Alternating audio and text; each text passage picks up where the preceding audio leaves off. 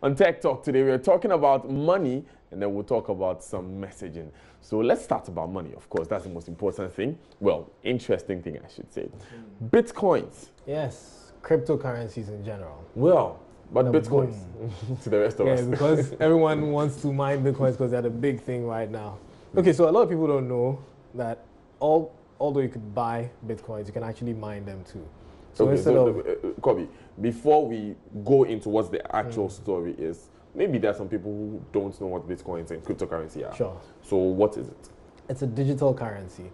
So it's a decentralized digital currency like we have Bitcoin, we have Litecoin, we have Dogecoin. All these ones, the reason why we call them decentralized is that they don't have a central bank where they're dependent on.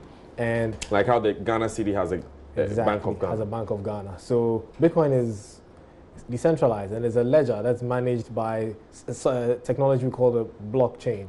So users can verify transaction, and this verification of these transactions is what we call the mining. Okay. So if you verify a transaction, you're rewarded. So that keeps people interested in the system. Okay. So this kind of what are you rewarded with? With Bitcoins. Okay. But not a huge amount, just a little bit. And it's the I understand currently miners are getting 12.5 Bitcoins per bits. 12.5 bits Yes. per verification. Yes. It changes with time because it's a mathematical equation that you're trying to solve. And the more equations that are solved, the more complicated it gets. So with every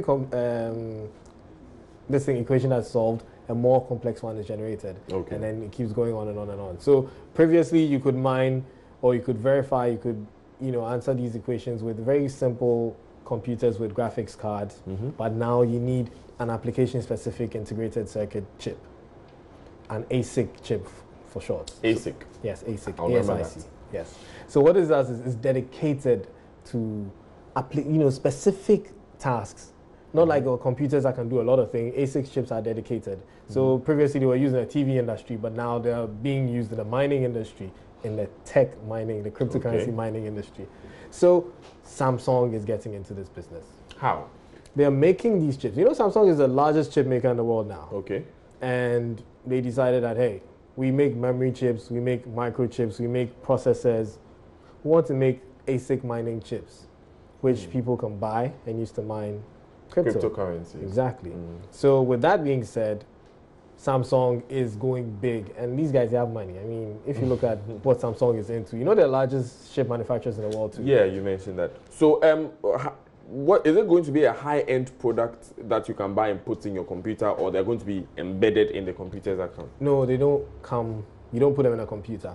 They're dedicated to that one task that they're created for. So it's just like a small computer with certain microchips on it that you just program to mine, and that's all it does.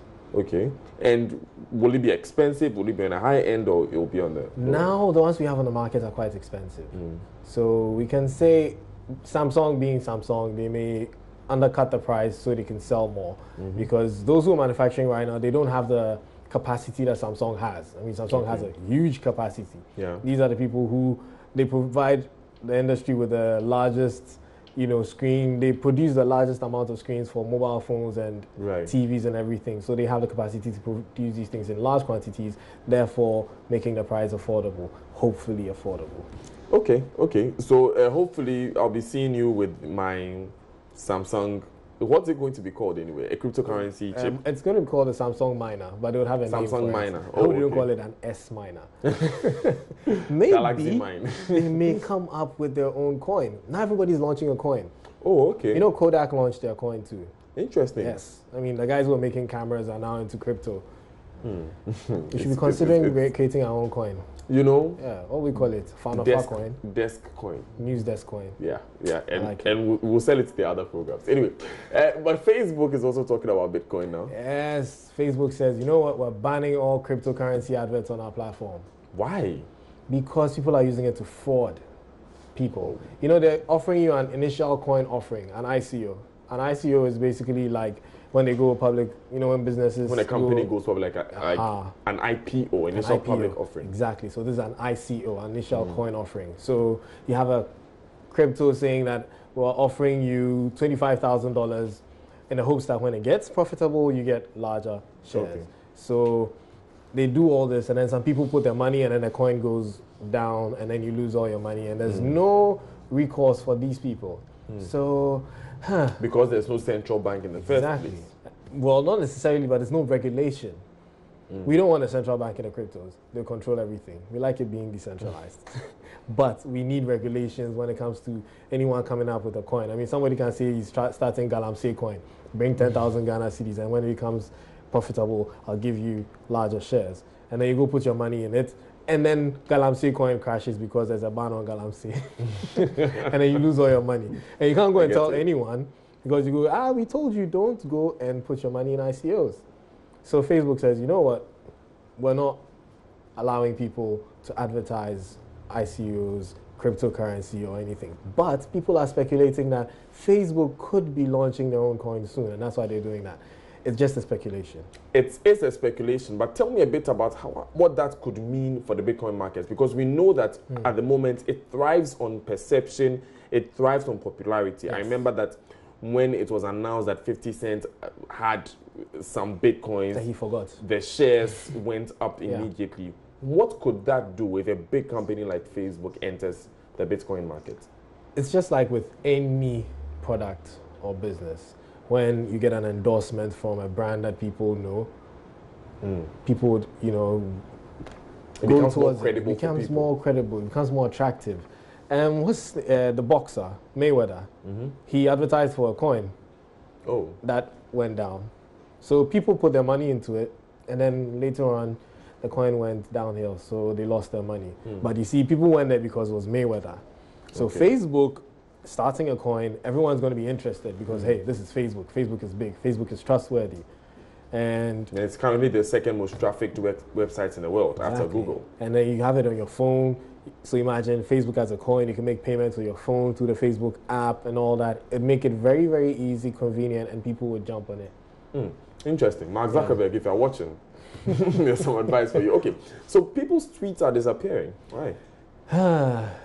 This problem of fake likes, fake retweets, fake everything. Fake accounts. Fake accounts. Fake trends. Fake trends, fake news, fake human beings, fake everything. Everything is just going fake right now. Can we talk about fake hair and nails after that? So everything fake.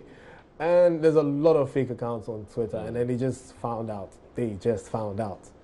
People have known this all along. I mean, people are buying followers. Yeah. And you're telling us that you're now finding out. Come on, they knew. But, so they decided that, okay, you know what? We're going to rid our platform of all the fake accounts. And then people notice, so I have 3,000 followers, and then the next moment you wake up and you have like 2,100, and it's dropping 1,000, and the tweets are also disappearing. So not only are the accounts disappearing, the likes and the tweets and the retweets they come with are all disappearing. So all those fake popular people on Twitter, I'm sorry, but you're losing fans. They're not dying, they're just going back to where they came from, oblivion. I hope it comes to all other platforms, though, Facebook and Instagram, too. Yeah, because I did have a friend telling me earlier that with Instagram, it's becoming unfortunate because he has a lot of followers, but they are not engaging. Exactly. So because they are fake accounts, he has about 15,000 followers, but he's not getting enough likes. You got about 50, 40, because, you buy them. So, I mean... Next week, I'll show you a video on how people do these fake likes. You go to a like farm, and they have phones, like thousands of them. Okay, that's for next week. Because when we start, I don't think Emmanuel Abajo will get time to do business. Yeah. But I'm really interested to hear how that happens. So thank you very much, Kobe Nkrumah. Thank you for having me. You're our IT consultant. And listen to Geek Squad on Joy 99.7 FM every Tuesday at 7 p.m. From 7 p.m. to 8 p.m. 8 p.m. straight. Great. All right. Oh, yes, but there's one more before you go. We'll talk about Geek Squad a bit, but Telegram. Yes. It was taken off the App Store temporarily. Okay, so what is Telegram? Telegram is let me be biased a bit, it's a better version of WhatsApp. I had to catch myself being biased. I had to catch myself there. I love Telegram. It's the best messaging app I've ever used. What's so nice about it? Security. If you're an IT guy, you know security is the most important thing when it comes to IT. And they give you the best end-to-end encryption. People haven't been able to crack that. Even authorities elsewhere haven't been able to crack this. So you find that, and they're always complaining, terrorists were even using Telegram. I mean, it's that good. So when you say end-to-end encryption, why should that matter to me as a user? Imagine that you are saying something to me. Okay. And everyone here can hear you. How can they hear Because you? you're loud enough. Mm. But imagine if you're whispering directly into my ear and then they can't hear you. That's end-to-end encryption. Basically, you're just talking to me directly. I'm the only one that can hear you. No one can eavesdrop into our conversation. Even if they eavesdrop, they can't understand what we're saying, because before the word comes out of your mouth, it's, you know, it's changed to another language. And when it gets to me, then it comes, you know, it's decrypted. So that's how it is. So why is Apple banning it? Apple is banning it because Telegram has grown like very fast, and it's created, they have channels, they have super groups. You know, WhatsApp has a limitation of about 256 members in a group. Yeah. You can go up to 10,000 in Telegram. Wow. So people are creating super groups, people are creating channels, and unfortunately for them, you can't control everyone in these groups. Mm. You know how you're in a group and then someone may just send pornographic material and you're like, hey, why are you guys doing this? In Telegram, where you have 10,000 people in a group, someone can just drop something like that. And you're not fast enough, if you're an admin, to remove it. And maybe there are kids in the group. So then it becomes a problem. So Apple says, hey, Telegram, you guys are not paying attention to this problem. And it's causing a problem for our users. You know, Apple is very tight-fisted on these kind of things. So they said, we're dropping it, fix this before we put it back. So they dropped it. And they had... So they want Telegram to have better controls in it? Yes, better ways for people to report content that is not appropriate. Okay. So if it is pornography, child pornography or anything, you should be able to report it. But currently there was no... I mean, not currently. Then there was no way to report it. I think they fixed that, so it's back on the App Store. It's back on the Apple App Store? Yes. Okay, so good news for you. I don't use an Apple, so there's no good news for me. It's good news for people that use Apples.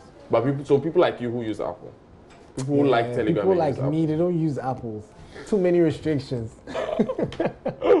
Interesting. I don't know if I get a lawsuit from Apple, I'll come to you. Thank you very much, Komi Kuma, for bringing us the latest for having me in the tech world. And of course, let me remind you again, Geek Squad is on Joy 99.7 FM every Tuesday at 7 p.m. from 7 to 8 p.m. You don't want to miss this. It's now time for business with Emmanuel Abuaje Riafi. We'll be talking about food security, how you get food into your homes, and one district, one factory.